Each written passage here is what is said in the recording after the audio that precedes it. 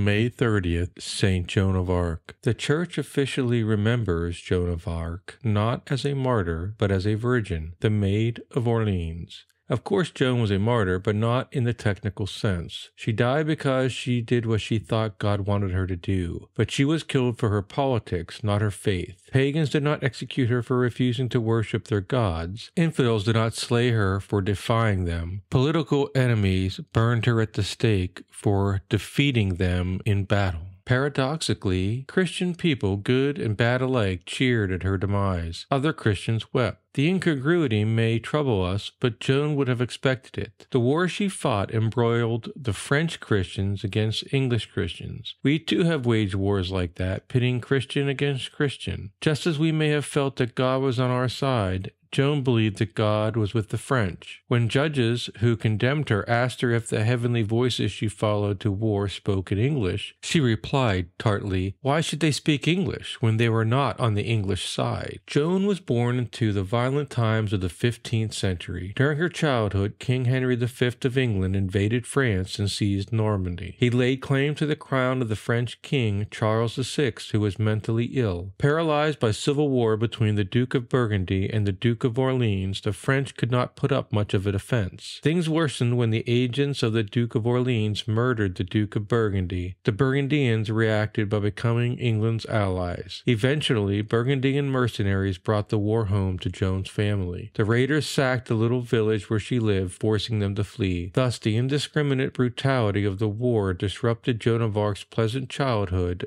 and acquainted her with fear. Joan was only 12 when she experienced a vision and heard voices that she later identified as Saints Michael the Archangel, Catherine of Alexandria, and Margaret of Antioch. By May of 1428, Joan's voices had become relentless and specific. They directed her to go at once to a town nearby to offer her services to Robert de Baudricourt. He greeted her, however, with laughter, telling her that her father should give her a good spanking. At that time, conditions were deteriorating for the French. The English had put Orleans under siege, and the stronghold was in grave danger. Joan's voices became more insistent. "But I am merely a girl. I cannot ride a horse or wield a weapon," she protested. "It is God who commands it," came the reply.